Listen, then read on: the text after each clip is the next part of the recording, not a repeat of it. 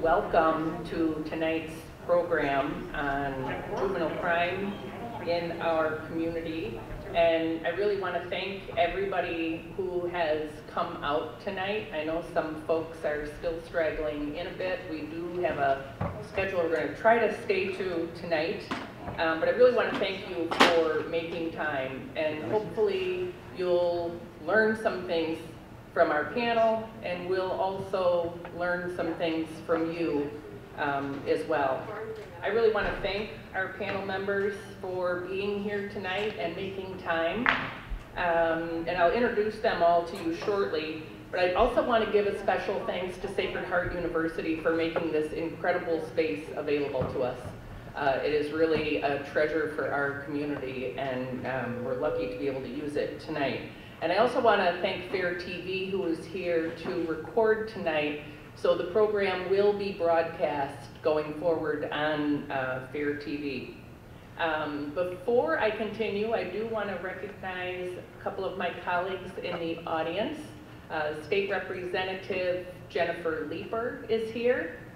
And we also have State Representative Kristen McCarthy-Baby.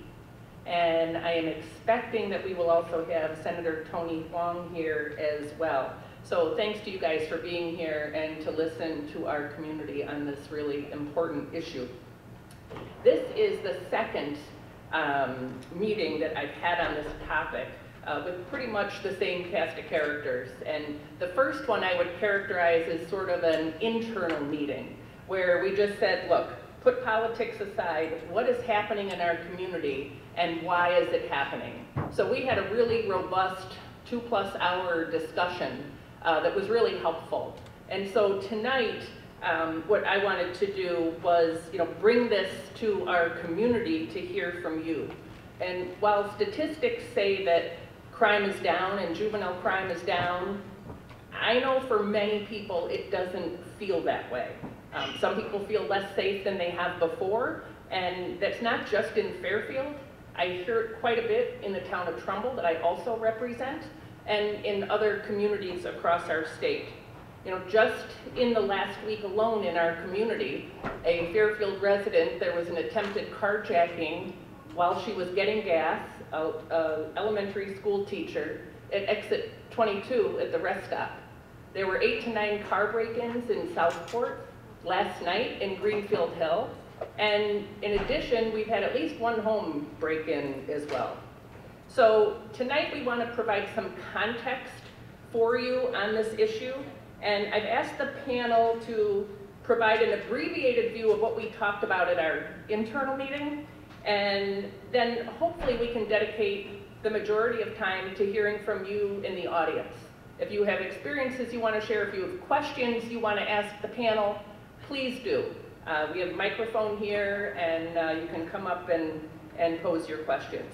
So the next part of the process will be to share feedback from this meeting to hopefully be able to shape state policy going forward. I know I have signed a petition to bring us in for a special session to address this issue, and I hope all of my colleagues do the same. So tonight, my job is to keep us on track. But first, I just want to go over our agenda, and I'm going to introduce our panelists. So first, we do have our first Selectwoman, Brenda Kupchik, here, and also Gary McNamara, our former Chief of Police, and also the Executive Director of Public Safety and Government Affairs at Sacred Heart. They will also offer some brief welcoming remarks. And then we have our Chief, Bob Calamaris, Detective George Buckmere, and Detective Beth Leach, who will also share their experience from the police department in Fairfield. And then we have our state's attorney, Joe Corradino, our assistant state's attorney, John Capozzi, who primarily deals with juveniles in the court system, and our public defender, Joe Bruckman. And so once we kind of hear from the panel, then we're going to open it up to everybody to ask your questions. So with that, we have a great lineup, and before we get started, I'm going to ask our first Selectwoman, Brenda Kupchik, to please come. Just welcome, and I had the opportunity to take part in the internal meeting that we had with the panelists who were here tonight and our representative. and state senator, and you know, it's an enlightening conversation, and I hope that you do enjoy listening to it. You know, there's a lot of, as Laura said, there's some politics that seem to be getting caught up in this discussion, and I don't really think it should be. Statistics, regardless, we do have issues in town that we've talked about, and I get contacted about regularly from our residents. The dirt bikes, the ATVs driving down our post road, which seems like every weekend in a big pack, you know, and weaving in and out of cars and pedestrians. And these are not legals. These are not street legal. Vehicles should not be on the street, and it is a crime to be driving them on the street and putting our residents at danger. We're having car break-ins. We have all these different activities, and during the discussion, during the internal discussion, there was a large discussion regarding this turnaround. You know, that there doesn't seem to be any consequences for actions by juveniles who commit criminal activity. And so I think it's a bad message for our state to be sending, that if you commit a crime, there is no consequence. And so I'm not suggesting, or I don't think anyone's suggesting, that we should be locking juveniles up. But again, there should be some consequence. So I think this is an important discussion for not just our community, but our entire state to be having. And I'm glad that Representative Devlin took the time to put herself into this and to allow our community to have the opportunity to listen to some of the professionals who have to deal with this every day. And thank you for coming. Thank you. Thank you very much, Brenda. Appreciate your comments tonight and the importance of this to our community. I'd also like to ask Gary McNamara to please come up and address the group.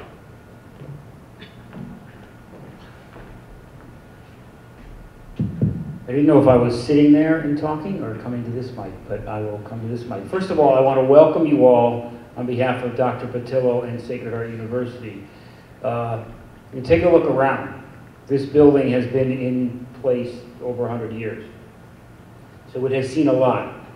And I think one of our goals at Sacred Heart University when we entered into this partnership was to make it more of a community gathering place. Hold events, but at the same time have important discussions, and why not have this place, which is in the center of town, to do that. So I welcome you all. I am the Executive Director of Public Safety and Government Affairs at Sacred Heart University. Sorry about that. In addition to that, I was 30 years as a police officer, retiring in 2018 as police chief. And, you know, police chiefs don't fly out of the sky. They are police officers before they're police chiefs. And I was fortunate enough to be part of an auto theft task force in 1991. And in 1991, auto theft was out of control in the region. Bridgeport per capita was ranked really, really high. And the success of that, so it's not a new problem, but the success of lowering that was the visionary of a former chief in Bridgeport, and all the collective chiefs got together and assigned people to an auto theft task force, and I know we have one now. And they combined the judges, the prosecutors, and they focused on the problem at hand. And they, you know, whether or not juveniles or others went to jail for it or not, there was some significant messages being sent that this is a problem that has to be addressed. You know, we have a lot of problem finders. We need problem solvers because we're dealing with those problems. Now, fast forward to when I am chief. I retired in 2018, so I'm out of the game, and I certainly don't know all the atmosphere and problems that are occurring now, but I can tell you in 2018, I was having this conversation with our community members. 2017, I was there saying you have to begin to understand what's occurring. There is an ongoing problem with juvenile crime that we're all facing. Now, I'm not saying that it is the same or not, but this is not a new problem, and it's important that the communities, all of our communities, gather together and come up with solutions to the problems. Because if you haven't experienced, it's not a problem for you. But the minute you do experience it, then you'll understand the problem that it is. So I don't have the solutions, but I certainly think that gathering everybody together to do it is one of the ways to do it. Again, thank you for coming. Now that you're here once, you have to come back for an event. Promise everybody here, you're here for this, come back for something else. Thank you. Thanks, Gary. All right, so if I could kick this off to our chief, Chief Calamaris, we're lucky in our community. We have a long line of legacy of fabulous chiefs, and our current chief right now, and I'll let you take it away. Thank you, Laura. Thank you, everybody, for coming tonight. My name is Bob Calamaris. I'm the current police chief in Fairfield. And, you know, one of my primary roles, not only for this forum, but in the town, is to make people feel safe. And one of the things that makes people feel safe is when there's no fear of crime. You know, because crime that's happening, and as Laura said before, you know, there's statistical data that might seem different than what's actually happening. The fear of crime is probably even bigger, because if something happens to your neighbor, and now in the neighborhood there's that fear that something might happen, I think it's kind of a multiplying effect. And the second thing is when I get my officers or detectives that come in and they are seeing the recidivism rates from the crimes that are being committed, and then the suspects that they're taking into custody, and they are the same suspects over and over again, there's a level of frustration on their part. And I'm seeing it from the community, they're seeing it from the criminals, you know, the criminals that they're apprehending, and that's kind of my role in the boots on the ground. They do the harder work, and I think my job is kind of to make everyone feel like this is a safe place to live, and that's ultimately our goal. So when they come to me with these challenges, we're trying to look, as former Chief McNamara said, we're looking for ways to solve this problem. And I'm hoping through this forum people get an awareness for what we're experiencing, and also how we're trying to mitigate that. Now, we are only one part of the puzzle, and there's other parts of the puzzle that need to be corrected, fixed, tweaked a little bit. However you want to interpret that, there needs to be involvement from everyone. You know, there needs to be an education component where the community is locking their cars every night. If our community as a whole is locking their cars and making our environment safe, well, then they're going to move on to different communities to look to commit those crimes. And ultimately, my responsibility is Fairfield. If they move to Westport, I'm actually good with that. So I'm gonna actually pass it off to Detective George Buckmere. George is actually, I'll let him introduce himself. Go ahead, everybody. Okay. So George was just recently assigned to our auto theft task force in Bridgeport at the Fusion Center, and I'll let him talk a little bit more about that.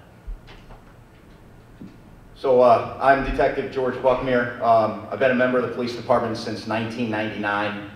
2015, I was promoted to detective. In 2017, actually late 2016, I started investigating auto theft on top of my regular caseload. And in 2019, it became my full-time job. All I investigate is motor vehicle burglaries and auto theft that occurs in the town of Fairfield. My caseload is enormous. I'll be the first one to tell you. But I love my job, and I do take each one of those cases personally.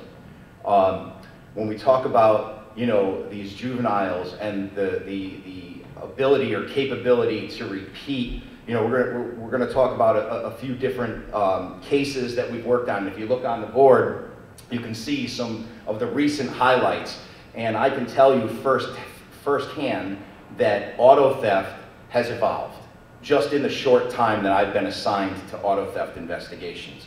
It began as groups coming out in the middle of the night, checking cars, stealing cars if key fobs were in it. Then it evolved to any time of day, 4 o'clock, 5 o'clock in the afternoon, people are home. Didn't really matter. Again, another, you know, it continued to evolve. You're sitting at the gas station, you go inside to pay, you come out, your car's driving away. You're sitting at the gas station, you're pumping your gas, and somebody gets in your car and steals your car or takes your purse, uses your credit cards. This is what we see. Auto theft kind of went away for a little while. I mean, the numbers were much lower, but in the past few years, it's really skyrocketed, and mostly due to juvenile crime. I can tell you firsthand, you know, when the chief asked me to come up here and kind of give a boots on the ground assessment of what we go through or what I go through and what I investigate, 99% of the people I arrest are juveniles or young adults up to the age of 22, 23. One person, going back to the older trend, right? Back when I first started here, we had car break-ins. It's always been a problem in Fairfield. But those break-ins happened as a result of drug users looking for things inside cars that they can sell or pawn so they can buy their drugs. Now it's a totally different thing. We are working very hard to identify these juveniles, but they often come in packs. So when we look at some of these, and we're going to talk about stolen Lexus, Rams police car, that just happened a couple of weeks ago. I was involved in that. Stolen Lexus, stolen out of Danbury, came into Fairfield. Stratford followed it into Fairfield. The car was turned down a dead-end street. Police car went down a dead-end street to block it in, turned on its lights. The car rammed the police car, took off. They were eventually stopped on I-95, and one juvenile, one considered an adult 18-year-old, both females were taken into custody. Okay, so it's not just a male-oriented thing. We are seeing females commit these crimes. So 2 females, 1 juvenile, 1 adult, taken into custody in that vehicle. When you think about, you think about these other things, and again, police, juvenile killed in Fairfield car crash after allegedly stealing car in Westport. I was the first one on scene at that. I can talk extensively about that case. And in fact, nothing better than a PowerPoint, nothing better than pictures, and nothing better than videos to prove your point when you're talking about boots on the ground and what we see. So again, some of these things are not necessarily in Fairfield, but again, cars stolen, dogs stolen while at gas stations. All we're seeing is an escalation in what these juveniles are doing. Again, it's not the middle of the night. It's the middle of the day, it's at the gas station, it's walking up to the ATM. We have to be alert and we have to know what's going on. So we'll kind of move on here a little bit. So we'll talk about, a recent case that happened over the summer that happened here in Fairfield, and along with a couple other communities. We had 3 juveniles. Juvenile 1 was a 14-year-old from Bridgeport. And if you look up there, you can see he was arrested for stealing a vehicle. He was warned for breaking into cars, arrested for 3 counts of burglary, 3 counts of larceny, and interfering with an arrest. So 3 counts of burglary, he broke into 3 cars. 3 counts of larceny, he stole things from 3 cars. And interfering with an arrest. He ran or fought with the police. It's not typical that when they get caught, they stop. They run and they have no fear for their own life, for your life, or ours. They have disregard for public safety. When we talk about, some of these other things that this juvenile did, located running from a stolen vehicle that was taken from the Metro parking lot after a motor vehicle accident. Again, now we have some other things that happen in Bridgeport, right? Larceny 2nd, caught in a stolen car. That's usually larceny 3, 2, or 1. You'll see those are usually stolen car charges. Credit card theft, stole credit cards, used them somewhere. So again, these are all things that I know you Fairfield residents are seeing. I know it because I deal with it, I investigate it. Arrested again, another stolen vehicle. So again, we're talking about a 14-year-old boy from Bridgeport. Juvenile 2, arrested for larceny 2nd, stolen vehicle. Arrested for breach of peace and threatening. So breach of peace, threatening, that could be a lot of different things. Not necessarily auto-related, but definitely shows a propensity for violence, right? And burglary 3rd. Burglary 3rd is the charge we use when somebody enters your car or enters your home. Fairfield arrests, in addition to those, for Juvenile 3 now. Again, Juvenile 3 and Juvenile 1 were pretty tight. Juvenile 2 was also a 14-year-old. Juvenile 3 was 15 at the time of the offense, but happened to turn 16 at midnight just before a major event took place in Fairfield. So, located, running from a stolen vehicle with Juvenile 3, again from the Metro train station parking lot on several occasions. They were involved in 3 robberies between 7/5 and 7/14 of 2021. They hit someone with a car, beat him up, took his wallet and his phone. So we have physical assaults, someone struck by a vehicle, purse snatchings, 2 14-year-olds and a 15-year-old from Bridgeport. Multiple bullet holes were found in the stolen car they were using. In every robbery that they committed, they used a stolen car. This is a stolen Honda CR-V from Fairfield, and this is what the owner got back. They got their vehicle back damaged, and they got their vehicle back with bullet holes in it. Search warrants showed, search warrants of digital devices showed that many pictures of these juveniles bragging with the credit cards, bragging with the key fobs that they had. So if you look up here, I mean, we have a Porsche, we have an Audi, a Land Rover, and a Honda. I don't know about you guys, but I don't have those cars, and I don't know how a 14 or a 15-year-old has those cars either. I know 14-year-olds probably shouldn't have 4 or 5 credit cards on them either. So this is what we see. Social media photos. These are these 3 juveniles and their accomplices and what they're posing with out there. You can see one of them with a double-barrel shotgun, one of them with a revolver. Same juvenile with that revolver. You can see it's loaded. You can see the bullet inside that revolver. And then another accomplice or an unknown male showing the extended magazine. These are the people that are coming into Fairfield. These are the people that are breaking into our cars, and these are the people that are stealing our cars. Not just from Bridgeport. We're seeing juveniles from New Haven, Waterbury, and Hartford coming to Fairfield to commit these crimes. Let's see if this works. Oops. This is a video if it works. Oh, that one didn't work. Okay, that was a video, but so that video would show you, that was a group from Hartford that came into Fairfield back in 2020, and it shows you how they've changed. It used to be, they park a car, they get out, they walk around, they go through a neighborhood. There's 5 or 6 of them. That's changed, and that's changed because of the laws and the restrictions placed upon police officers. We cannot pursue a stolen vehicle. We can't chase them. They know it, and they use it to their advantage. This video shows the stolen car pull up in front of the house. 4 juveniles get out, they check all the doors in the car, and they quickly run back to the car. I've questioned juveniles, and they said flat out, we run back to the car because we know we're safe inside that car, and you can't do anything. This is what they say, and they brag about it. They're not afraid to say. Here's some recent recovered damaged vehicles. The white Ford was a couple of weeks ago. That vehicle was recovered the morning of its theft in Bridgeport. They had the car for a couple of hours, and this is what these owners get back. The other car was recovered in Wallingford.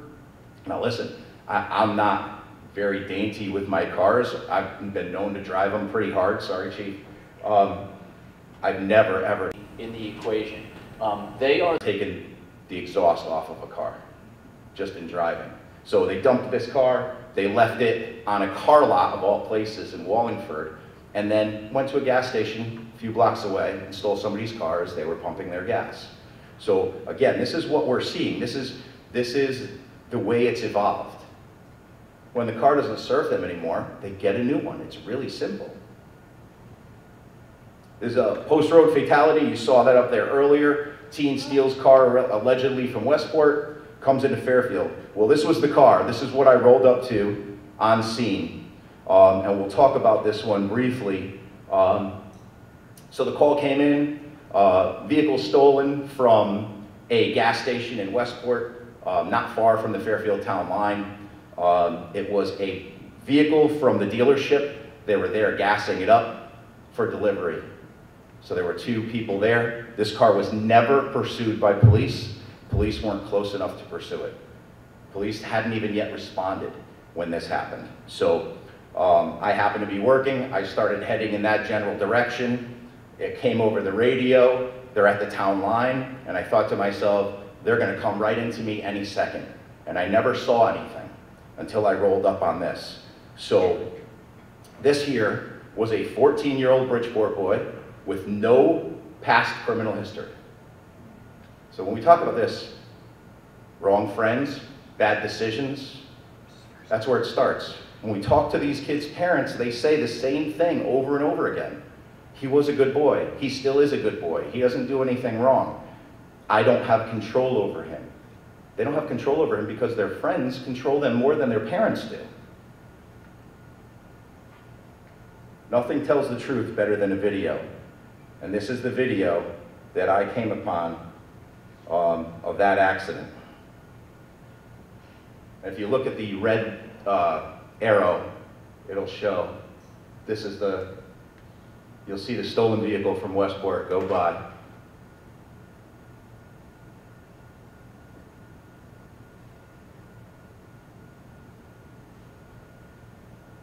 And I definitely don't have to point it out when it happens. You'll see it.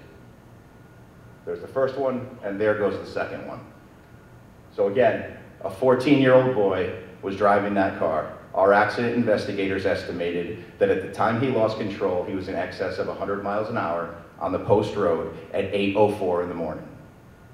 And there was a bus in the way. That's what caused him to lose control. So these juveniles don't really have much fear for their own lives, never mind anybody else's. This video itself should show that. And I'll just give you one last example, of the boots on the ground kind of mentality and what we deal with. So last summer, in fact, I dealt with a juvenile from New Haven. He was 17 at the time. He was arrested in Derby in a stolen car from Southington. He was released at 11 p.m. At 3 a.m., 3 cars were stolen from Fairfield on Umpqua Road. We tracked the first car to the backyard of his house. He was arrested. The other 2 cars, he was later arrested in, again, both those other cars. One after running away from Derby police and causing an accident. The other one was found 2 doors down from his house, smashed up. When I talked to him, he had no desire to talk to me at all. The only thing he said in the presence of his mother is, sometimes this is the way it goes, meaning sometimes I get caught and this is what I deal with. There was a lot of investigation that went into that case, and I'll tell you, that juvenile at 17 was found incompetent and his entire record was erased. So this is boots on the ground. This is reality. This is what we deal with. This is what we see as far as auto theft investigations go. It can be very tiring and it can be very frustrating, and it's not the court system. I know for a fact they do what they can do. But as investigators, we're losing the battle somewhere, and we have to find that ground where there are some consequences. Because juveniles laugh at us as police officers. They know they're going to be out in a few hours. I've been laughed at, I've been threatened, I've been told I'm going to stab you in the face. And these are juveniles under 16. These aren't your typical Fairfield kids that we're dealing with. Thank you.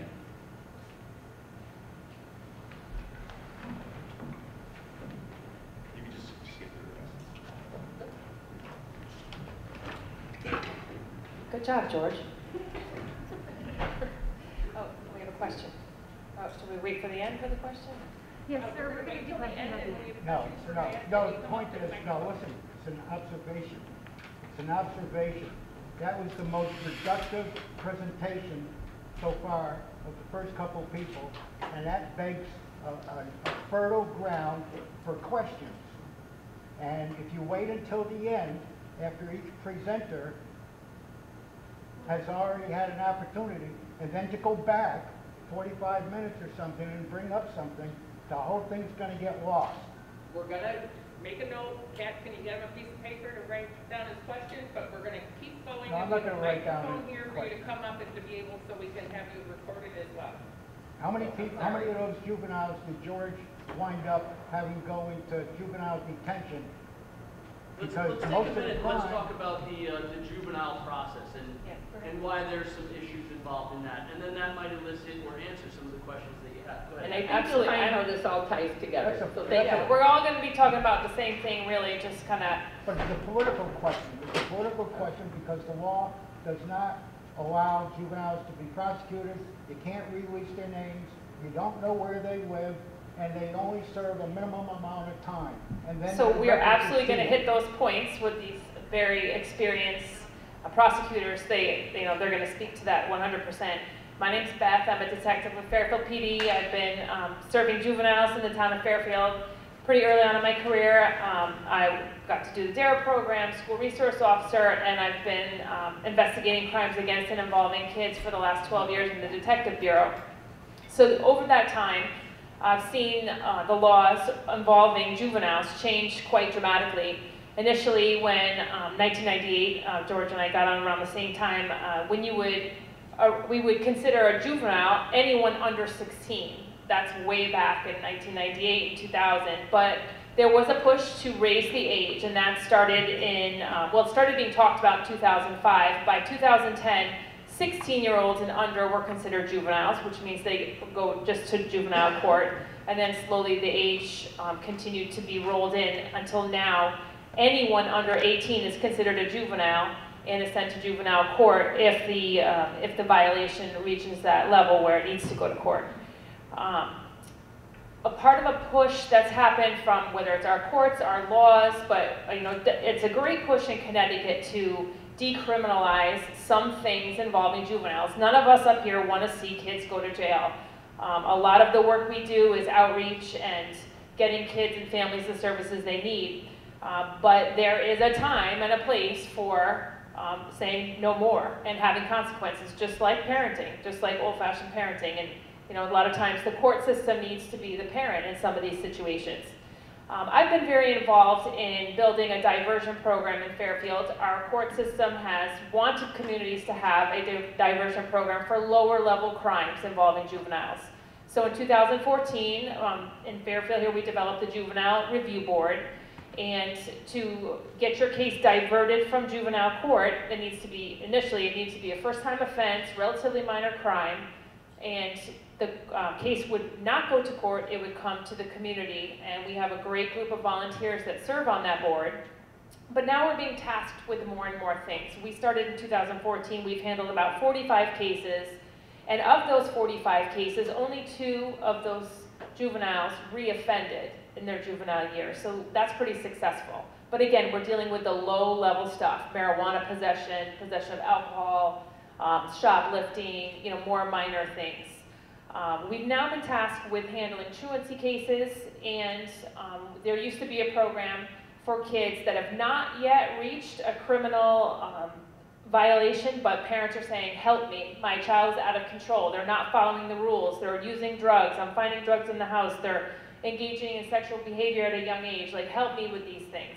We used to refer them to juvenile court called Family with Service Needs, but that program has also gone away, so now the diversion program needs to handle that.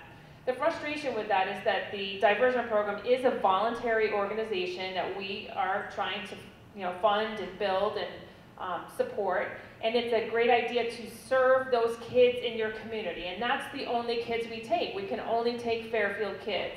Now, Bridgeport does have a diversion program.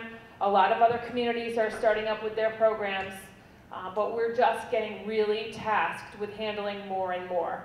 Now, the legalization of recreational marijuana has also changed the way we handle juveniles when it comes to possession of marijuana. And it's also sending a message. Just like these kids stealing the cars and doing the big crimes, the message when they keep getting out is there's no consequences.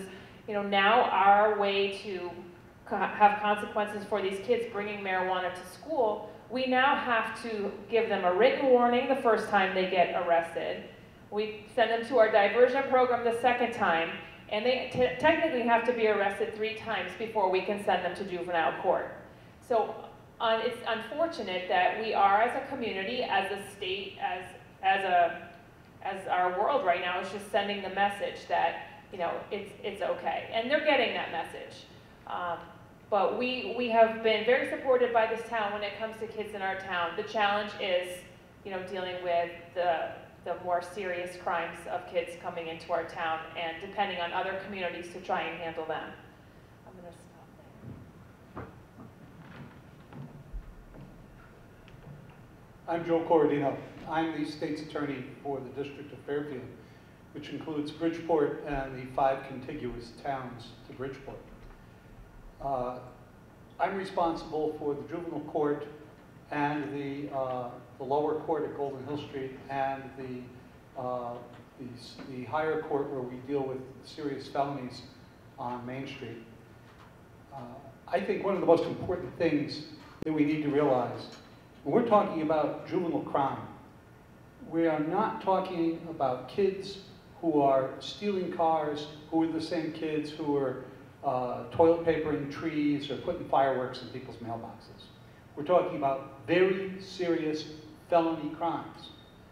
Unfortunately, if a youth is 14 years old or under, there is no way to move that case to the adult court. At this very moment, Mr. Bruckman, the public defender, is here. He and I have a homicide case. One of the people who was a participant in that case was a 14-year-old. He cannot be transferred to the adult court, and he cannot be prosecuted for murder other than Mr. Capozzi what's the maximum for that? It's 18 months. 18 months probation for killing another person, and it happened to be another 14-year-old kid. That's a problem with the law in Connecticut. 15-year-olds, once they turn 15 and up, we can bring some cases to the adult court, but only what are classified as serious juvenile offenses. Many crimes are not classified as serious juvenile offenses, including possession of firearms. And these kids can go multiple times to juvenile court for possession of firearms, and they will not come to the adult court. And honestly, in the juvenile court, we do our best there, but there are very few sanctions that we can impose on juvenile offenders. I can tell you right now that in the city of Bridgeport, there is a gang war going on between several of the neighborhoods. This involves young people who are just over 18 years old, 18, 19, 20 years old, and it also involves juveniles. What's going on with the cars that are being stolen?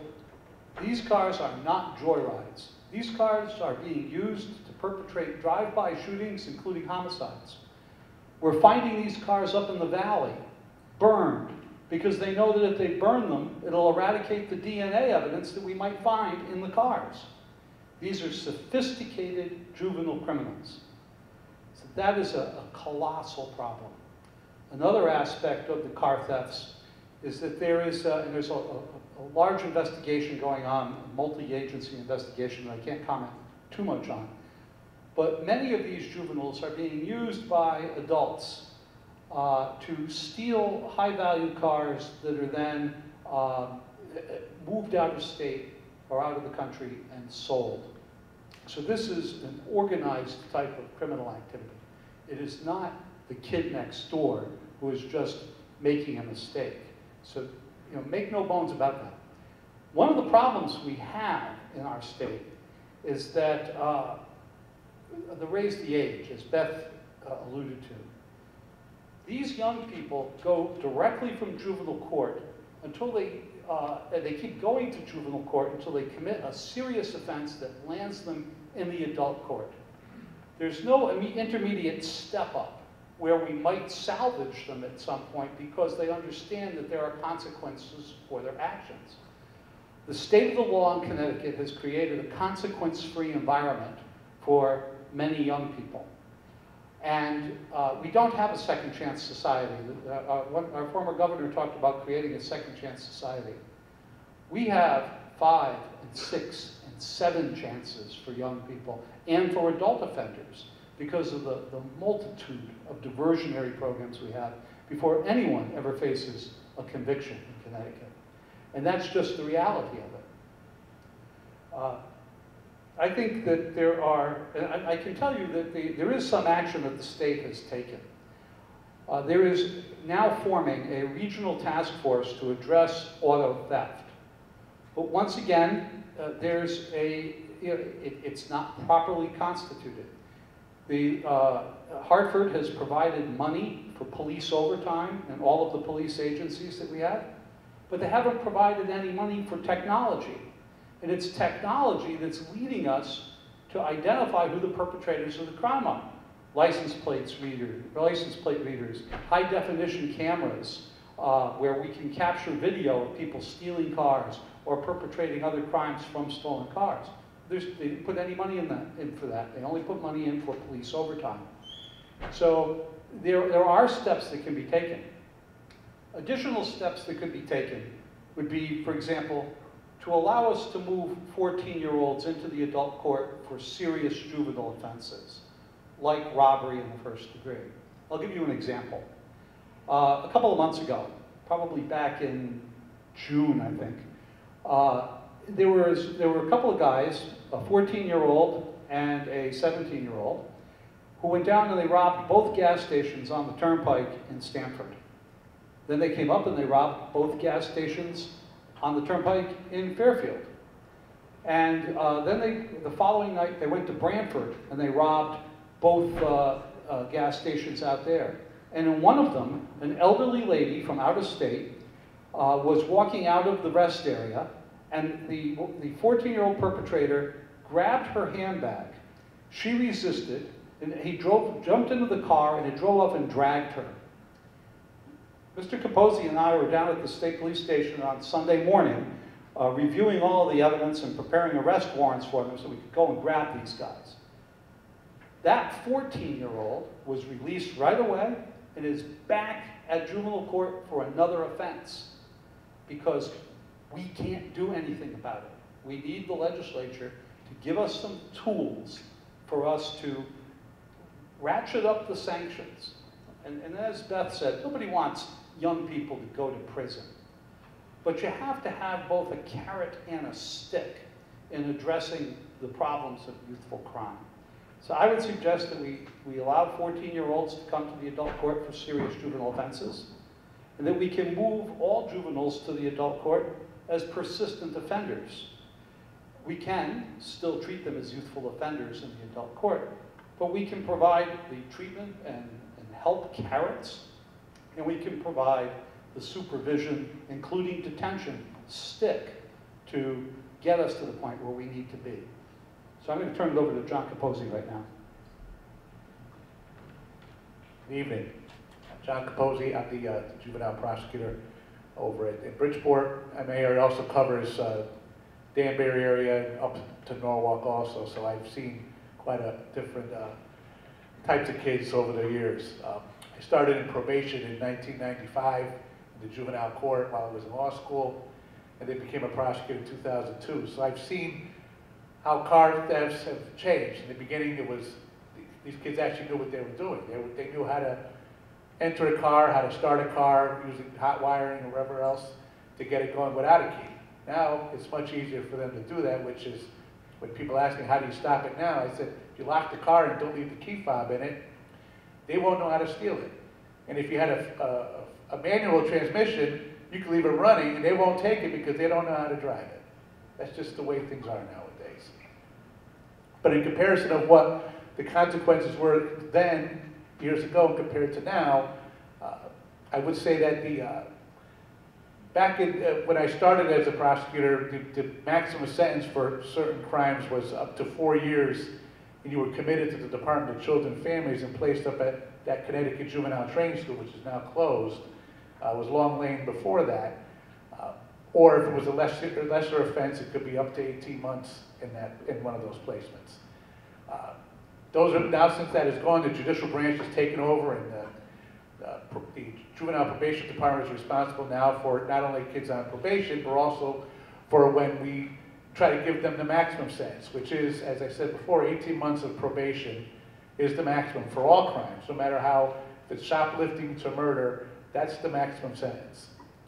What we do have different is, because we don't have a training school anymore, we use the detention centers in Bridgeport and Hartford. There's, I think, 10 to 12 beds in each that can be used for what they call secure placement, which means they would go there for a period of time until they are, get through their steps and follow through whatever therapy they're doing there, and the program sees fit that they can be released to a less restrictive environment, whether that be in a placement out of the home or placement back home with their family. Now that the kids know that this is the maximum penalty, I think that their incentive to go out and commit more crimes is increased. they're not getting into adult court as easily as they used to. Years ago, it was if you were 14 or over, committed an A or B felony, it was automatic transfer to adult court. If it was a C or D felony, it was discretionary, which meant that it was the discretion of the prosecutor whether it should go to court, as long as there was probable cause and the age was there. Now that's been taken away, that the only certain A felonies, or all A felonies and certain B felonies are automatically transferred. All other felonies have to go under a discretionary transfer, which is not my discretion anymore. It's more the discretion of the court after a hearing that you have to show it's in their best interest to go to adult court, which is almost impossible burden. And those that have tried it around the state, most have not fared well. That most of the time the court ruled that that should stay in juvenile court. So many times it's deemed a fruitless effort. So we try other ways to either help them or get them into adult court with different kinds of charges. Now, I'm all for trying to help the juvenile offenders, and if we're talking just about car thieves, we did come up with a, Judicial Branch offers a motor vehicle theft program for first-time offenders, and it's mostly being used for, a lot of times I get cases where there's 5 or 6 kids in a stolen vehicle. We don't know if they actually stole it or not because it's probably been stolen for about a week, and just it happened to be their turn to go for the ride in it. So when they come to court, they're offered the program, which is they're placed under supervision for 6 months, and they have to take classes which kind of explains to them why this was wrong, and it gives them the perspective of the victim, and hopefully they'll learn that this one shouldn't happen anymore, and they don't come back again. If they successfully complete the program, the case gets dismissed. Now, it's only been in effect for about a year, year and a half, maybe 2 years. There's been some success. But unfortunately, COVID happened 18 months ago. And as the gentleman had mentioned before about what happened, why was it so difficult, one of the things that when the courts were not operating at 100%, judges were told to not issue orders to detain for kids unless it was something very violent, as in some kind of a shooting, armed robbery, sexual assault. They were told to just turn away any other orders to detain until we could get the courts up and running and we could deal with them. So many times these cases would sit for months. And I read reports, one same kid 30 times arrested for either breaking into cars or stealing cars. And I was just as frustrated as you were. But we're starting to deal with it now, and now that the courts are back open again, and new procedures have been set up where judges are now able to get information from the police. This just came into effect maybe a couple of weeks ago, where Judicial Branch and Probation will provide records of these juveniles to the police officers when they go seek an order to detain for these car thefts or other crimes, so that the judge has a better picture of who this young man or young lady is when they're reviewing their police report. So, as far as other things I could talk about, I could talk all night about what we deal with and what I deal with. I've seen things go from a gun case maybe 1 a year to now 1 a month. I've seen more murders than I care to deal with. Never had them before, only in the last 5 years. Before that, none. Now I'm dealing with several. All young people murdering each other for no reason. And what we've been trying to do is get them the help that they need for these even minor offenses so they don't come back. And I keep telling them, my goal is to say, I don't ever see you again. One of the problems is families. Families just either can't or they're unwilling to deal with the juvenile. Sometimes they have too many children, other children. They have their own substance abuse or mental health issues. So we have to try to fix everything, which is a little different than in the adult court, where the adult court is just focusing on the defendant. We have the whole family to work with, which, as you can imagine, is difficult. But I'm here for questions afterwards also. Thank you. And I'm Joe Bruckman, the public defender in the Part A courthouse, which is on Main Street. We don't get a lot of cases with kids who are 15 and 14 or 16 years old, but we do get some. In our court, because we're deemed to handle the more serious cases, we really don't get car thefts. But it's interesting that one of the first officers who spoke indicated that he mentioned the year 1991. And this might be due somewhat to COVID in 2020, but the auto thefts in 2020 were actually 75% lower than the peak in 1991. And I don't know how many actual thefts, the auto thefts took place in Fairfield, but I know from the police department statistics online, there were 9 arrests for either motor vehicle theft or attempted motor vehicle theft in 2020. I don't know what the numbers are for 2021. I think a lot of, there are cameras everywhere, and so you get to see, you know, videos of a car crash that maybe we wouldn't have seen 15 years ago. I mean, having your car stolen is certainly a serious thing, a real major inconvenience, and it certainly could lead to something worse if the car is used as a weapon or is used in another crime. In the Part A courthouse, which is on Main Street, we don't get a lot of cases with kids who are 15 and 14 or 16 years old. But we do get some. In our court, because we're deemed to handle the more serious cases, we really don't get car thefts. But it's interesting that one of the first officers who spoke indicated that he mentioned the year 1991. And this might be due somewhat to COVID in 2020, but the auto thefts in 2020 were actually 75% lower than the peak in 1991. And I don't know how many actual thefts, the auto thefts took place in Fairfield, but I know from the police department statistics online, there were 9 arrests for either motor vehicle theft or attempted motor vehicle theft in 2020. I don't know what the numbers are for 2021. I think a lot of, there are cameras everywhere, and so you get to see, you know, videos of a car crash that maybe we wouldn't have seen 15 years ago. I mean, having your car stolen is certainly a serious thing, a real major inconvenience, and it certainly could lead to something worse if the car is used as a weapon or is used in another crime. But my concern is that we do have diversionary programs now, and as Detective Leach mentioned, and this was for minor offenses, I think she said only 2 out of the 45 who had gone through the diversionary program for minor offenses had reoffended. That's very encouraging. And it's not a case where the police and prosecutor are on one side and the defense is on the other side. We're all trying to work better for all of us. And you know, the goals of helping youth achieve better outcomes and protecting the public are not mutually exclusive. Because if we help the youth achieve better outcomes, they're not going to be offending, and there won't be a danger to the public. So I think that statistic that Detective Leach gave us was very good. And we just heard from the juvenile prosecutor in regard to the suspension of prosecution for motor vehicle offenses. And that is an early program, but 82% of the kids who've gone through that have had no subsequent arrest within 6 months after discharge. Now, you may say 6 months, that's nothing to an adult, but that's a start. And again, that program is young, and those statistics will, I think, be more helpful as time goes on. Although these programs are good that we have for diverting kids from detention when it's appropriate, those programs all seem to come into effect after there's some police contact.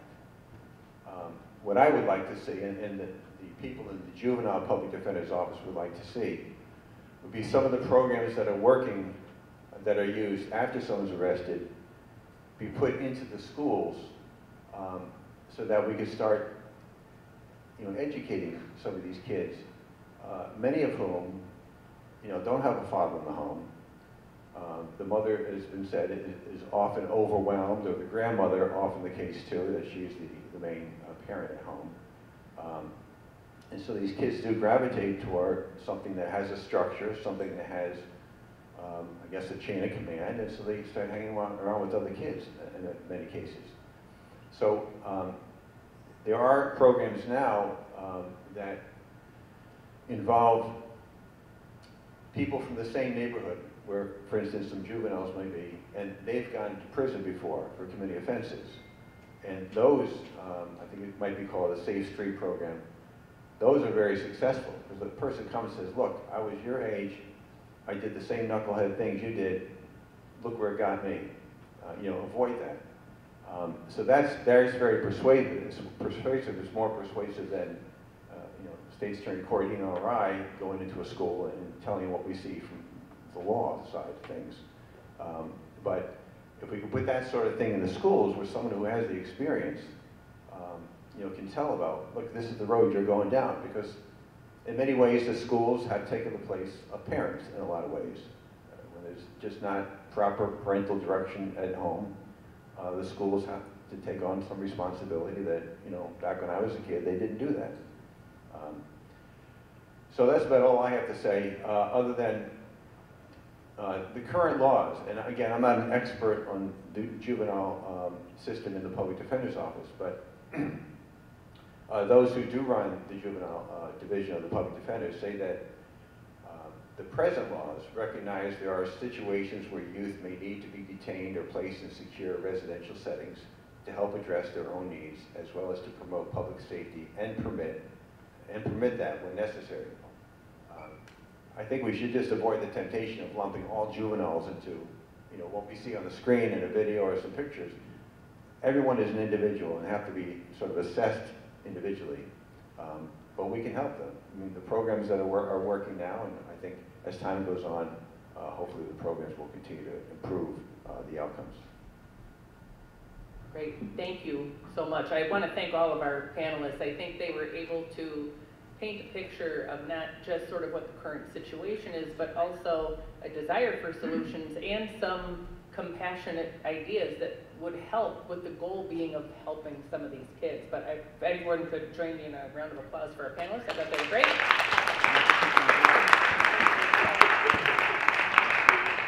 We are moving to the part of the program that you've been waiting for, and we want to hear from you. So we do have a microphone up front. The only thing that we would ask is just sort of distance yourself, and it is requested for the floor microphone that you do wear a mask while speaking into it. If you're not comfortable coming up to speak and you have a question, if you haven't already, were there any cards that you had so far? Okay. Please raise your hand and Kat will give you a card, but we welcome hearing from you. While you're contemplating that, we did ask when people registered if they did have questions to please submit them. So we have received several questions and a couple of comments. So I'll start with those, and then please feel free to come up. We would welcome to hear from you. So these are all anonymous questions, but I'll start with the first one, and I'll just throw it out there. You guys let me know, and we're gonna keep this kind of moving. How were these situations handled 10 to 15 years ago? If they were handled differently, what changed and why? I think you touched on some of that, but. One thing that I spoke about the last time, just, when we talk about this, it brings up memories for us about what it was like way before. But I'll never forget, and George can echo my same feelings, like when you had to take a juvenile into custody and put them in the back of your police car and transport them to juvenile court, they were likely going to get released the next morning. But there were certain laws that if they were violated by a juvenile, it was considered a serious juvenile offense. SJO was a term we were very familiar with. And for those types of things, we're like, I'm sorry, young man, young lady, you're coming with me tonight. And we'd have to call the parents and say, we're transporting your child to Bridgeport Detention Center. You can coordinate with them as to where you can pick them up. And many parents were like, take them. This child needs to experience this. Like, they are out of our control. So it was an experience for that child. And of course, at the detention center, they're very well cared for, and there's staff there, and you'll hear maybe from some of the kids that George deals with, especially, they're like, go ahead, drop me off, it's fine. But that experience of being transported to juvenile detention center did something 10 or 15 years ago. The 16 and the 17-year-olds that we dealt with were treated as adults. They were driving cars. If they were committing a serious crime, like it was public information when they were arrested, and it was, to me, working with high school kids 10, 15 years ago, it was more of a deterrent. So now, anyone under 18 is so protected, it's not public information when they get arrested, We can't lock them up, as Mr. Capozzi was just saying, like that 18-month of probation is the most he can give for these even very serious crimes. So I see that in my experience as a serious change, that the experience of going to jail is really no longer for these juveniles. Thank you. So I want to follow up with respect to the 16 and 17-year-olds 10, 15 years ago. The kid got arrested in a stolen car 10 or 15 years ago. He would go to the adult court on Golden Hill Street. And that kid would walk in, and he'd sit there with all of the other adults who were charged with crimes, and he'd see what happens to them. And typically what we would do with a kid then is, we had the youthful offender program, which still exists. We would put the kid in the youthful offender program, and we could give him up to, actually we could put him in jail for up to 3 years, but we didn't do it. We would usually give him probation, something like 18 months or 2 years suspended, and put him on probation for 3 years. Make sure he got his high school diploma, made sure he was working. The probation officer would supervise him and get him into programs if the kid needed substance abuse or if he needed some type of counseling. And because the 16 and 17-year-olds stay in the juvenile court, we can't do that for them. So that's another big change. thank you.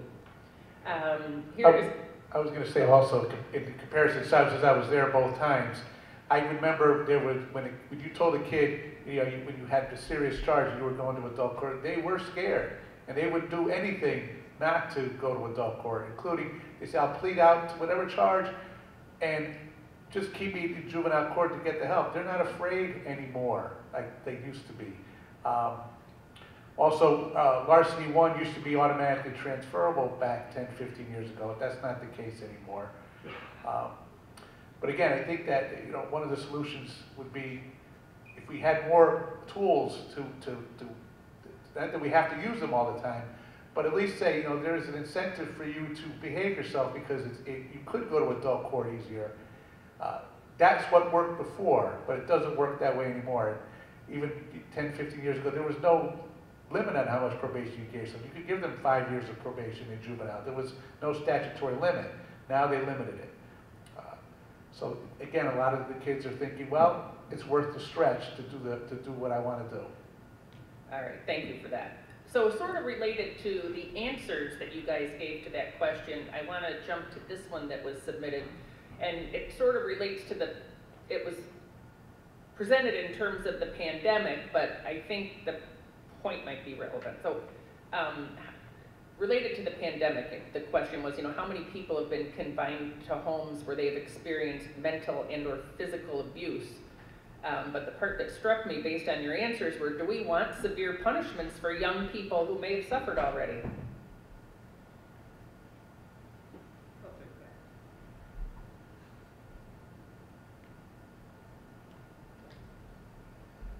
In some sense, you have to trust the system. Joe Bruckman and I, most of the time, come to an agreement on how we should handle a criminal offender, whether he's an adult or whether he's a juvenile.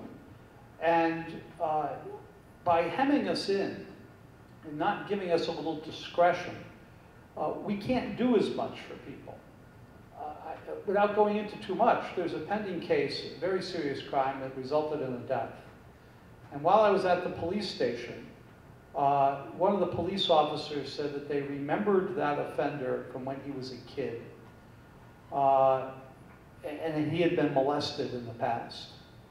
That piece of information about that kid that police officer knew is passed on to me, and I'm dealing with that kid's lawyer now, and I'm taking that into consideration and building into the disposition of the case. Now, this is a young person who's, I think, 19 or 20, so he's not a juvenile, but he's just over from that age category.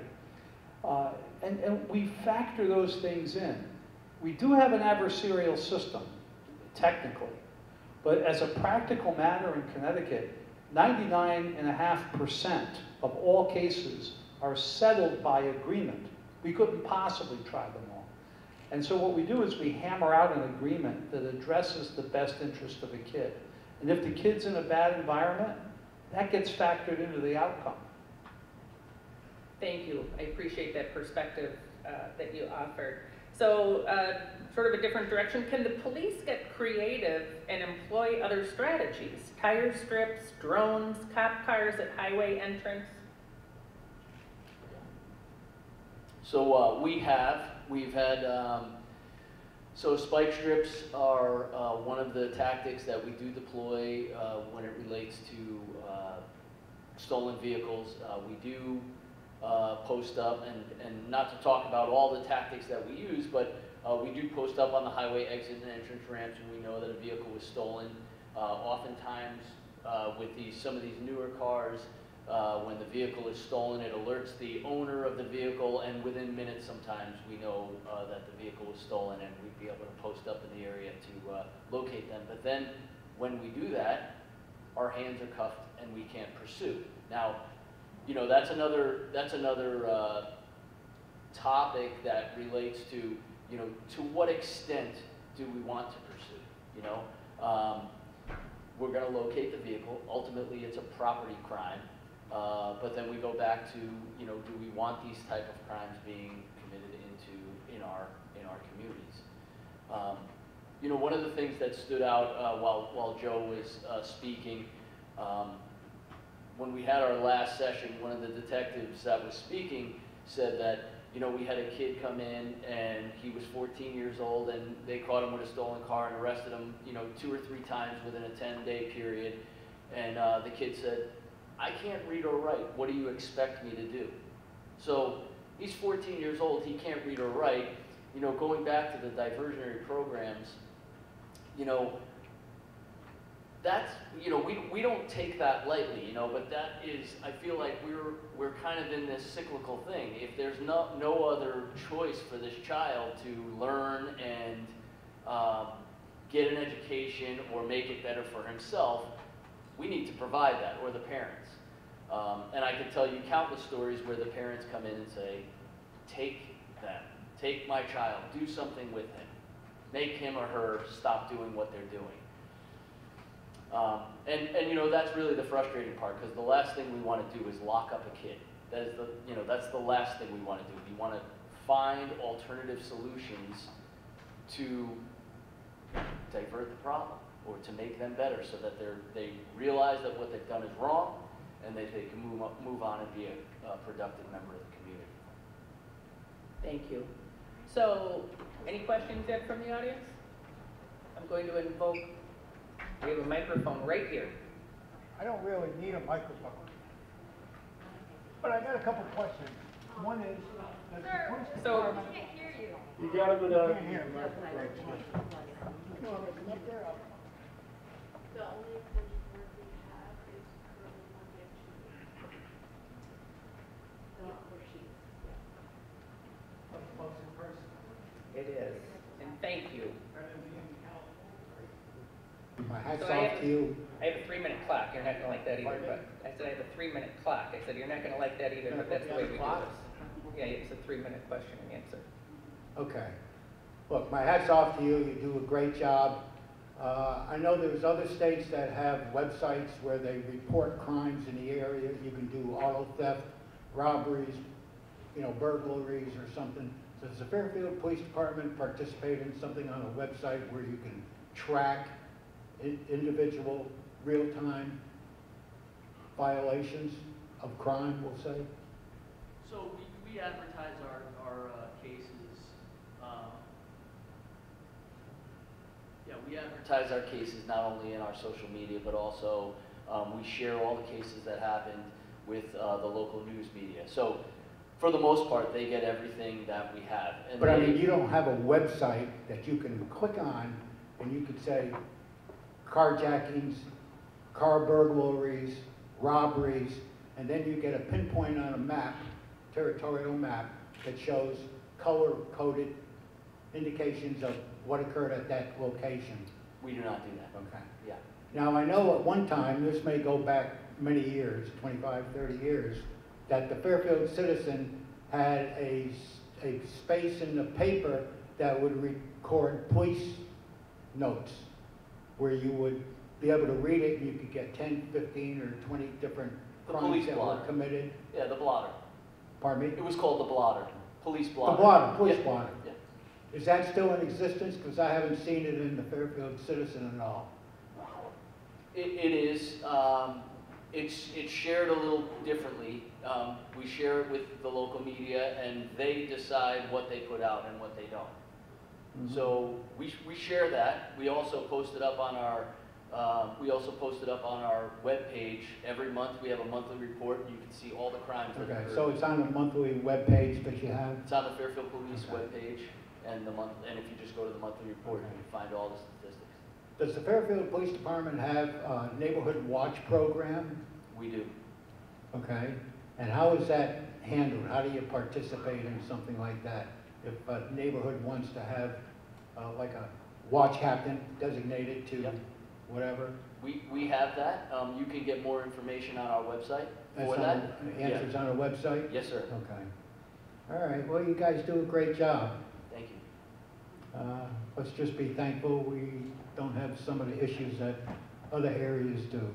But I notice, like, it's only a comment, I notice I get the Bridgeport Post with the Fairfield Citizen, and I noticed that the headline of today's headline in the Bridgeport Post was that, you know, people are trying to understand why there's an increase in gun violence. And they talked about New Haven, Hartford, where over the past year it was 20 homicides, and this year so far it's up to 22. And, you know, that doesn't look like a major increase when you consider where Chicago stands, or California. And I'm just wondering, when you look at planning for the worst case scenario, is there a situation that has been devised on how you're going to handle increasing crime from people that don't live in the area, that want to bring that kind of stuff? Because you could look at California and people walk into a place in San Francisco and they walk out of a Walmart with thousands of dollars of electronic equipment every day, and there's no police arrest. There's no prosecution, which is where it stems from. There's no prosecution of the individuals because they're all sanitized, and they say, well, leave them alone, they, you know, whatever. And therefore, it's basically lawless Wild West out there. So Yeah, I mean, I think we're pretty fortunate in this town that we're not seeing regular cases of these, the types of incidents that you're describing.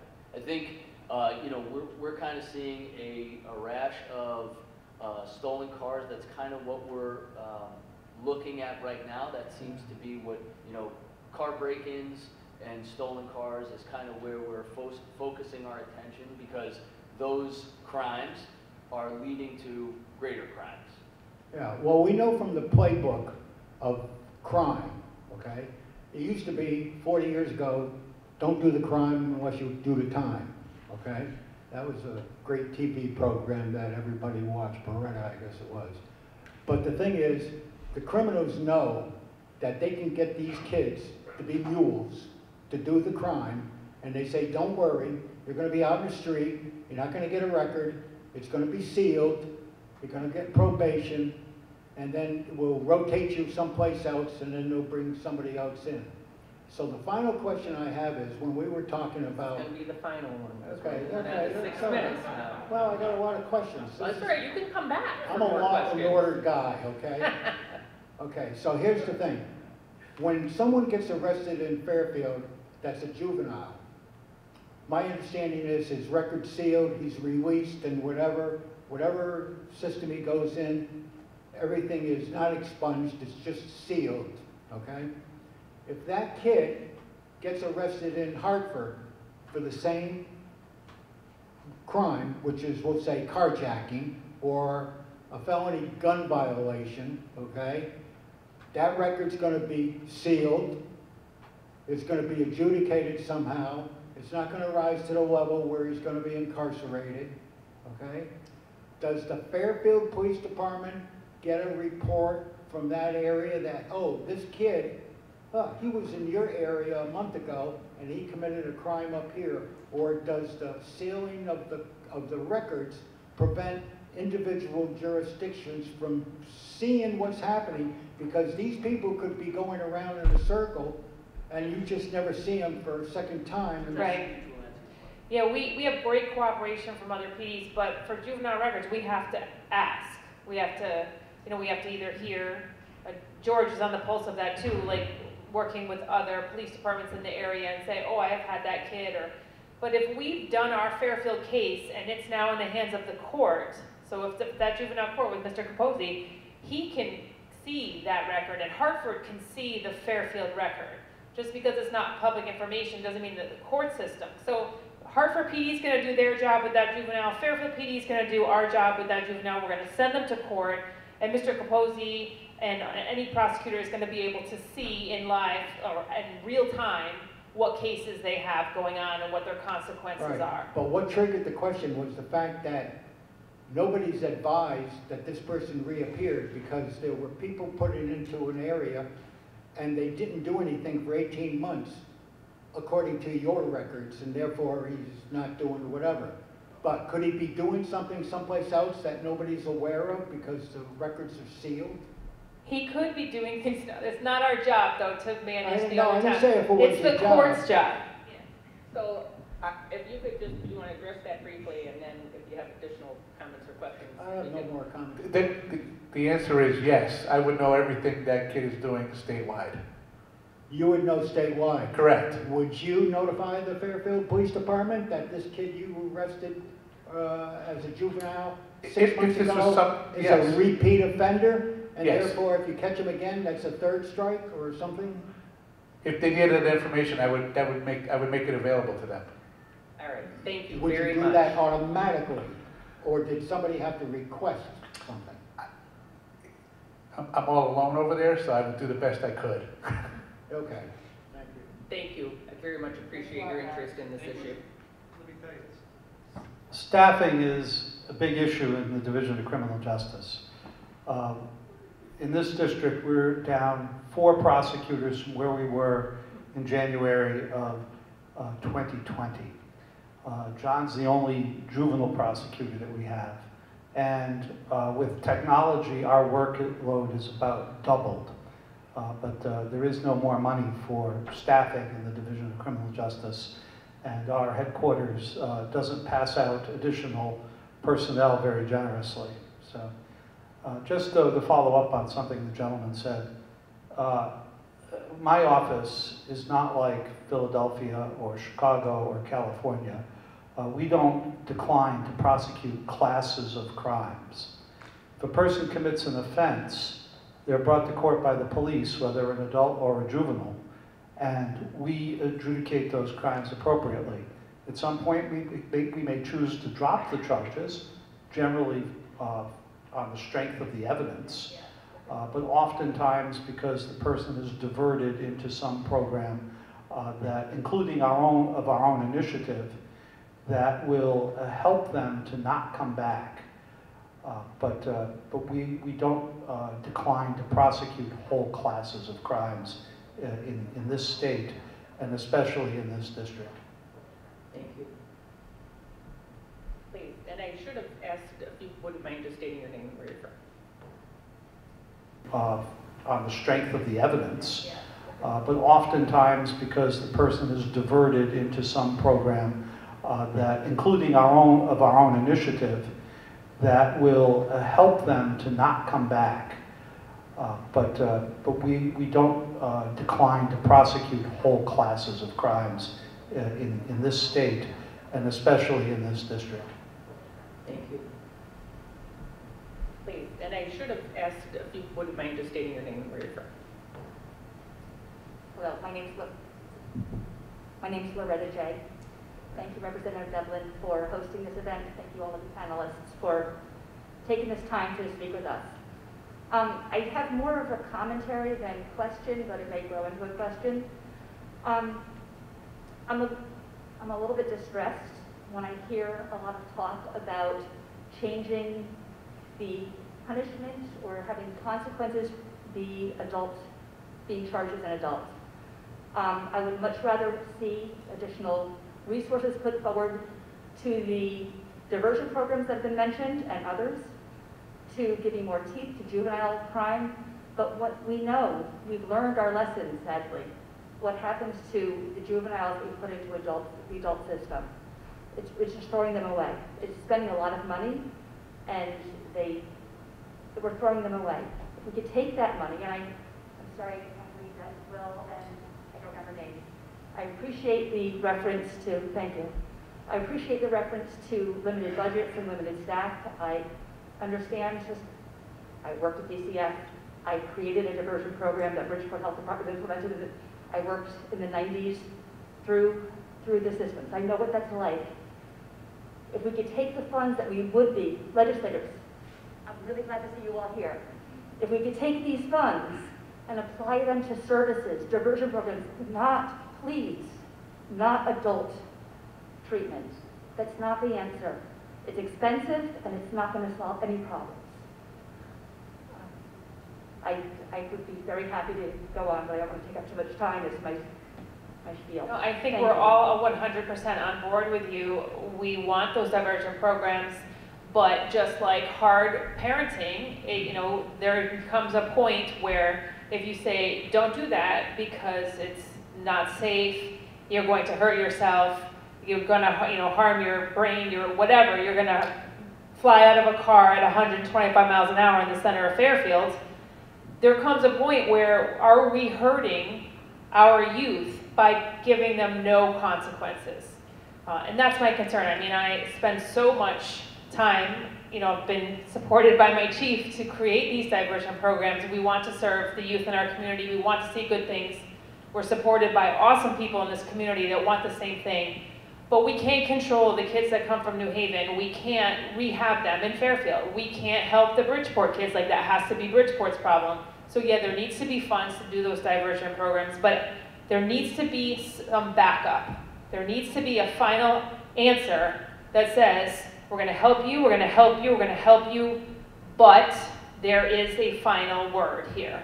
And we don't really have a final word right now. That's what it feels like. I hear that, and there's no denying what's going on is terrible. It's a horrible situation. We have to come up with a solution. Is there a way, and I don't have the answer, this is a question, is there a way to put sufficient teeth into our juvenile system so that we're not charging our 14 and 15-year-olds as adults? Can we do that? Remember that even if 14 and 15-year-olds come to the adult court, they can still be adjudicated a youthful offender. And in fact, when they're transferred over, they're brought in as youthful offenders. We have to move them off of the youthful offender docket. So that is available. That's the intermediate step up from no consequences in juvenile court to getting convicted as an adult. It's that middle ground, and that's what's missing right now. I can tell you that among juveniles, and that's people under 18, when they go out to do a robbery with a gun, the slang term on the street is to call that crime a stain, because if somebody resists, they're going to shoot them.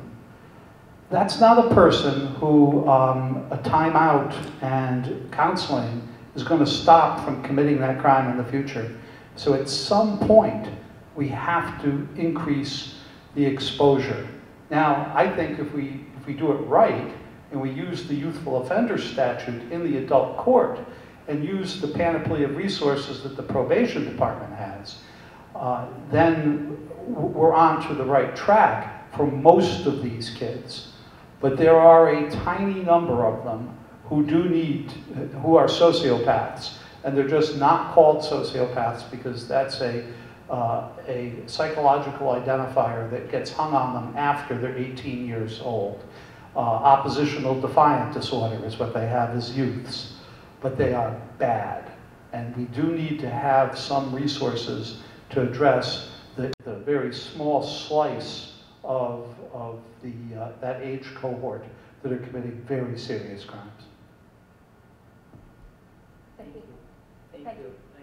I think one of the things that's underway, I could be wrong, I believe it's being looked at, is so our tiny little state of Connecticut has more diversionary programs than any other state in the nation. And I support the approach of let's do something else for these kids, but that seems to have been approached over and over again. And honestly, I don't know if they're either not functioning, not funded, they are funded and aren't performing. but I believe there's sort of an audit underway. If I'm wrong on that, there needs to be an audit underway because we really need to make sure we're helping these kids. We've got 30 minutes left, so I'm going to use moderators, and I'm going to let you ask one question. I'm a reporter, first of all, but you just mentioned that they're like the Connecticut's, one of 50 states, obviously. Is there a trend that shows in any of the other 49 states? Presumably, there are some with harsher penalties and more tools available that you've recommended, that there is less of a problem with juvenile crime and or auto thefts? Can you just mention who you are Oh, reporting the for? Connecticut Post, Ethan Fries.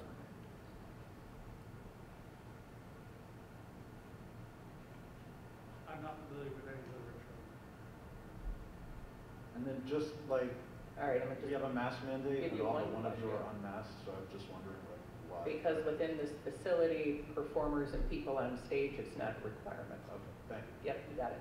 All right, so listen, I'm going to use moderator's privilege here, and with our last 30 minutes, I have a question, the same question for each of you. And Gary, we're going to start with you and just go down the line. If there was one thing that you could change that would make a difference, what would you do? What would you suggest to us?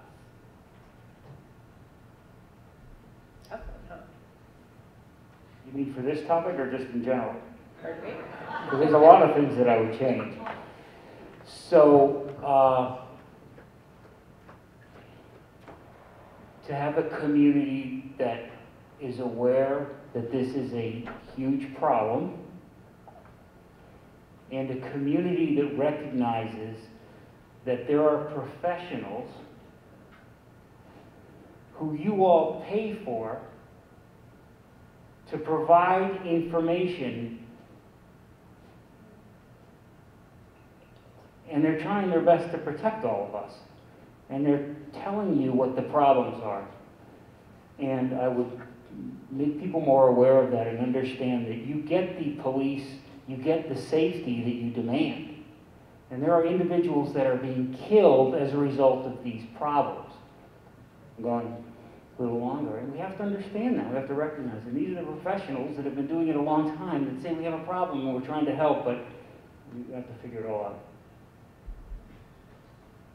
I think one of the challenges we face as police officers is that we are the executive branch of government, or we fall under the executive branch of government, and when we are given these individuals or these juveniles back to then conduct a juvenile review board, we have Detective Leach here who runs the juvenile review board, the JRB. In my opinion, that is a component of the judicial branch. And if they are going to refer them back to us, I think it should either be community members, which is really what it's supposed to be. That was ultimately the goal, but they kind of give it to the police department because we know the players that are involved. It shouldn't be us, because now we're covering two forms of government. And we make the arrest, and then we're now getting having a say in what punishments are placed upon these juveniles. I think that needs to be separated. I think community members need to get more engaged in these juvenile issues so that we don't play two parts of that. We shouldn't play two parts of that. That's my opinion. I'd like to change that. Thank you. George? I think I'd like to see, I have the backing of my chief, I have the backing of my police department, and when I start investigating these cases, I kind of don't feel I have the backing of the state of Connecticut. I think we do need to see some kind of consequences placed on juveniles who are committing these repeated offenses.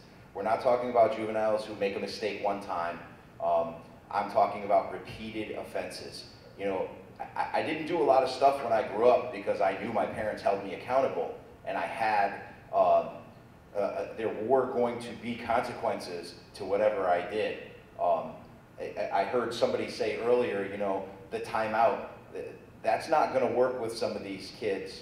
So I think we need to put some kind of bite in the juvenile justice system, and that doesn't necessarily start with us as police officers, because once we make the arrest, it's out of our hands what happens.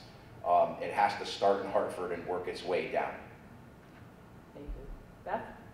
Yeah, I would echo the same feeling, like there just needs to be teeth in that program. When I sit with a juvenile and their family and sign them up for the JRB, and you know, this is kind of like, this is step one, okay? You've stepped into an arena where now you're at the police department, you're meeting with a detective. We're going to divert this away from the court. They'll never learn your name. You don't have a criminal record if you complete this program. But it's nice to be able to say, if you at some point say, this is too hard, I don't want to do my community service, I don't want to have to talk to the community and talk about what I did. It's nice to say, that's your choice. You know, you have this program you can participate in, or you can go to court. And once you start the court procedure and you end up there 5, 6, even 10 times, 15 times, but is there a final result? Like, we just need some teeth, we need that backup. Thank you. Joe? I would say if I had one choice, it would be the ability to move serious juvenile offenders who are 14 to the adult court, and all youths between 14 and 18 who are persistent offenders to the adult court. Thank you. Jan? Doing this for so many years, I really enjoy the work, and I really love being able to try to help the juveniles straighten their lives out. I'm not just looking to send everybody to adult court. I would love to use the programs we have, but I agree with Mr. Cordino. We need that discretion of 10 years ago back where we could do it. Not that we have to, but we should be able to do that and not be prohibited from doing so. I think that the incentive that's out there would make it a little easier to do our jobs and let the police do their jobs. But again, I can also use the programs that we would have available to help the juveniles that maybe aren't getting into as many serious problems, and help them out. So, thank you. Thank you. Joe? To sort of expand on what I said earlier, I think these are all reasonable suggestions coming from the different points of view, but I still look at the need to help these kids before there's police contact. Because by the time they've done something wrong, for many of them, the die has been cast, their character has been shaped, and what we need is more mentors. I'll just tell you a quick story. I have a kid now who's 20, but I represented him since he was 16. And you know, he texts me his report card the first day of school. And this is from the Bridgeport school. I don't think Fairfield does it this way, but he showed me his report card. He already had 2 A+ on the first day of school. To me, it was a little ridiculous, but he was so proud of that. He wanted to share it with somebody, but he's got no one at home to share it with. And I think if we get people to volunteer and see the need for mentors for these kids who have no guidance, I think that would cut down a lot on the cases coming in to the court system. Thank you. I think Joe Bruckman is right.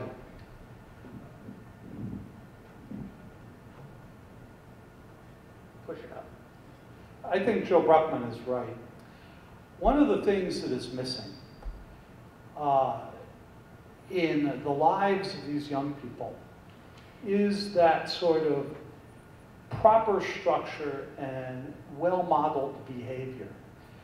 Earlier this summer, I was at a Project Longevity meeting. Project Longevity is a program funded by the federal government that tries to get offenders who are coming out of jail lined up with resources and job training. They even have had like bags of groceries for the people to take home when they attended the meetings. And I'm supposed to go there and tell them that, you know, if you get in trouble again, I'm going to send you back to jail. I'm the hammer in that program. But the idea behind the program is to get them onto the right path. And the kids, and they are kids, they were 18, 19, 20, 21. We were over in Sacred Heart Church on the east end of Bridgeport, in the basement there at this meeting.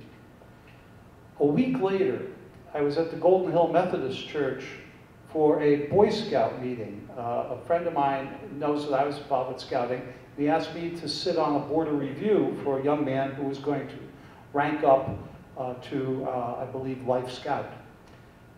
And I said to the boys at the Boy Scout meeting, I told them about the meeting I was at earlier in the week. And what a contrast between those boys whose parents, very often very close to the margin as far as making ends meet, were scraping up money for them to participate in scouting. And they had adult leaders who were showing them how to do things, to acquire skills, to move up in rank, to listen to each other as boys, to listen to their boy leaders. And contrast that with the young men who had gotten out of prison that were in Project Longevity.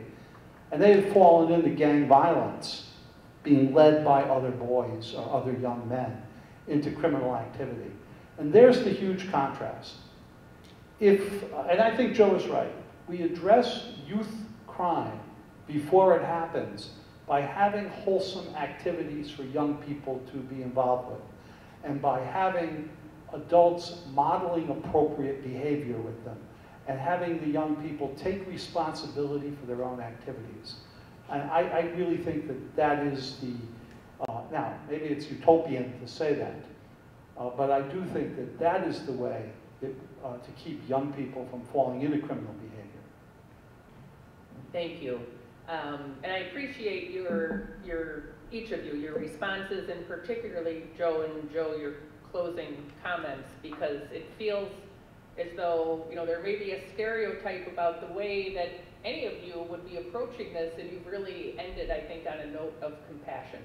And really the efforts are to try to intervene and help these kids in the middle that are repeat offenders not end up as career criminals. So thank you. I'd like everybody to join me in thanks for our panel. I hope that you've enjoyed tonight's program or found it informative. As a delegation, Senator Wong, Representative McCarthy-Vahey, and Representative Leeper, we will be having more conversations, and hopefully yet this month we'll be able to address this issue in Hartford, and we'll certainly be sharing some feedback with our Judicial Committee members and our leadership. But thank you to everybody for taking time out tonight. Fair TV will be airing tonight's program, so you can watch it again or share it with friends, and I really appreciate you being here. Thank you. And thank you to our first Select Woman, Brenda Kupchak, for spending the evening